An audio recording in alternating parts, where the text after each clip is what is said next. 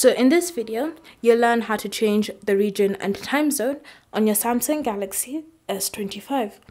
So if you want to customize the region and time zone, so you can choose your own custom options, whether it's Brazil or Australia or Alaska, then this is what you need to do.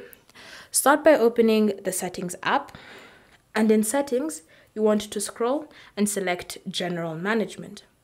From here, tap on Date and Time, and then you should see this option, Automatic Time Zone.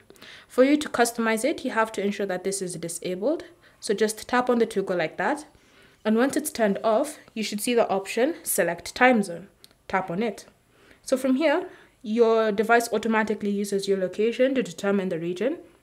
So for you to change it, you have to tap on Region. And then you can use the search function, or you can just scroll through the different regions available to look for your preferred option. And then once you found it, just tap on it and it will now be your new region. So you'll notice that when you go back, you can see the region has been changed to something completely different. If you change to a region that has multiple time zones, so for example, Brazil, when I tap on it, I'll be prompted to choose my time zone. So choose a time zone that you prefer to use. So for example, Sao Paulo, I can just tap on it like that. And now I've selected a new region and a new time zone. So it just depends on the region you're choosing and whether or not it has multiple time zones available for that specific area.